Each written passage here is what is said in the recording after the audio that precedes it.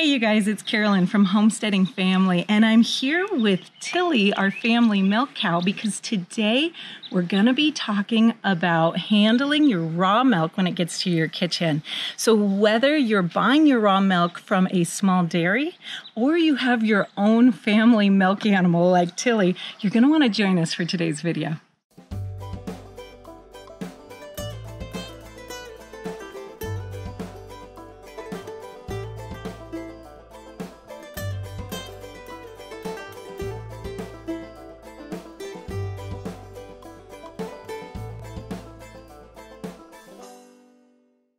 All right, here we are in the harvest kitchen where we're going to be talking about the different stages of raw milk. But before we talk about it, I want to stress the importance of working cleanly when working with raw milk. When raw milk comes out of a healthy milk animal, it is very healthy and very clean. The problem comes in after the milk leaves the animal, where it can get contaminated if we're not working cleanly. So whenever you're working with anything that's going to touch your raw milk, make sure it's been well washed in hot soapy water, including your hands, so that your milk stays good and healthy as long as possible. All right, now let's talk about the anatomy of raw milk. When raw milk comes out of an animal, it has a lot of fat in it depending on the type of milk cow and the feed it's been eating. Our milk cow Tilly is a Jersey cross cow, so she actually gives quite a bit of cream. Now, this milk was milked yesterday, so it's only been sitting for about 24 hours, and I don't know if you can see it on camera, but the cream line comes to about here on the jar. That means all of this is cream. You can see that this is a lot more cream than what would be considered whole milk at the grocery store, which is usually about 4% milk. So creamline milk has a lot more fat in it than a whole milk from the grocery store. Now, when your milk, especially cow's milk, has been sitting for a long enough time, a vast majority of the cream will rise to the top, and it will continue rising for about 48 hours, and it'll start thickening. So you'll end up with a really thick cream at the very top, and then a lighter cream at the bottom of the cream line, and then pure milk below that. Now, we like to skim our cream off of our milk to make butter and other cream-based products like an ice cream or cream cheese or anything good like that. But we do like to leave some fat on the milk for drinking. So when we skim our milk after it has sat in the refrigerator for 48 hours, we take the top layer of the thickest cream off. The thickest cream is going to give you the most butter in return. That's because it has a higher butter fat percentage. So that top cream that's really thick would be called a thick or a heavy cream. Then in the middle, you have something that's a little closer to what we would consider a half and half. And then at the very bottom of your cream line, you have something that is called a coffee cream, which is going to be a very light cream, but it's still cream. So when skimming your milk, if you're going to make a cream cheese or a butter, I really recommend just taking off the top heavy and maybe even the half and half cream and leaving the lighter grade cream in there to simulate kind of that 4% whole milk. That's kind of what you're aiming for, so that you're still getting that really good, hopefully pasture-fed cream in the milk that you're drinking. Of course, when you go to drink your skimmed milk, like this is our skimmed milk, and it has a cream line now of about here. So it is not skim milk or non-fat milk like you would buy at the store. This still has cream in it. But it is a skimmed milk.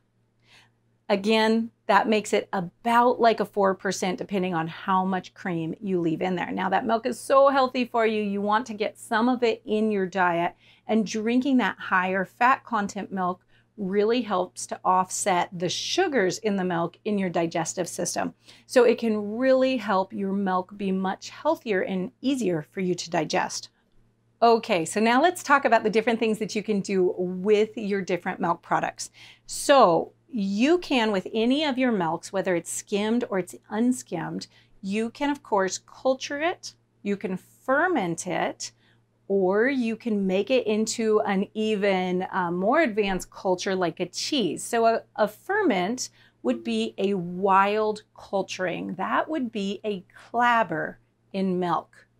If you leave raw milk out on the counter and it has not been contaminated by anything bad that could get into it, it will actually turn into a very delicious edible product. Now, the first time that I tried clabbering milk, I thought it was crazy to sit raw milk out on the counter, leave it there for 4 or 5 days, or even longer, and then consider consuming it. But when I opened that container and smelled it and it was completely sweet and not bad at all, I was completely blown away. Great-Grandma Jeannie recalls her mother back in the Great Depression making cottage cheese from the clabbered milk. That was the old-fashioned way of making a lot of cheese products, is by clabbering your milk. Now, clabbered milk can be a very, very healthy thing because the healthy bacteria in your milk takes over and cultures and ferments your milk, which means that it's essentially hunting down any bad bacteria that gets to it and eating it and killing it. So it can be a very, very healthy thing as long as you're working cleanly and you have your clean milk. Now, I have a whole video on culturing milk in a way to make it taste, clabbering milk in a way to make it taste really, really good. So check that video out. Now, the next thing you can do with your milk is to actually culture it. Now, the difference between fermenting and culturing is maybe kind of a fine line, but culturing is generally considered adding a certain strain of bacteria to something in order to ferment it in a certain way. That is exactly what you're doing with a hard cheese, but it's also what you're doing with a yogurt or a kefir or any of the other cultured milk products. Now, one of the challenges that we have with raw milk when culturing it is that the raw milk has its own bacteria in it. And sometimes that bacteria can be strong enough that it will hunt down that other culture, even if it's a healthy culture, and will kill it.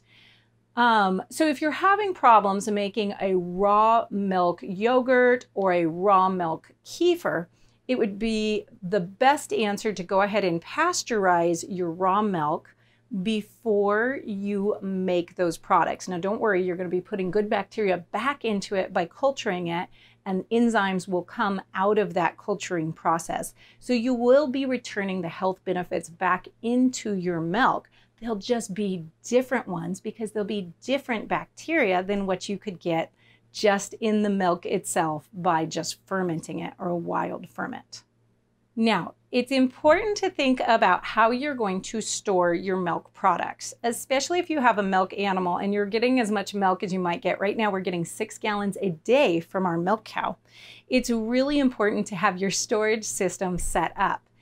If you want to be drinking sweet milk or keeping your milk in a suspended state until you're ready to use it for other things, you really need to keep it in a nice cold refrigerator. When kept very clean and in a cold refrigerator, raw milk should last for about 2 weeks while staying sweet. After that, it's still usable. It just becomes sour milk. It's going to taste sour, but you can use it for wonderful things like pancakes or your biscuits. All sorts of baking applications really improve by using some of that really good sour milk. Some people enjoy drinking it in that state. Personally, I'd rather use it for my baked goods. At no point during raw milk should you open a jar and have it smell bad. If anything ever smells bad or putrid, then you know it's time to dump it. Something probably got contaminated and you're having the wrong kind of culturing going on in your jar where your milk is going bad. So you can be sure that if you open a jar and it smells sour, but it doesn't smell bad or putrid, that you have a nicely soured raw milk. Raw milk is kind of the backbone of a country homestead kitchen in a lot of ways because you can use it for so many different things. You can make so many different products out of it. So if you aren't getting raw milk from a local farmer or you don't have your own milk animal, I really suggest that you look into the options in your area. There are different legalities in every single state. In some states it's illegal. In other states there are ways to get it, or there are loopholes for getting it, like doing a cow share or herd share, so that you can actually buy into the herd and own a little part of a cow in order to get the milk. In other states, it's completely legal to buy raw milk directly from a farmer. So make sure you know your local ordinances and find a farmer or a milk cow near you that you can get a hold of and enjoy this amazing, wonderful product. Take care, you guys.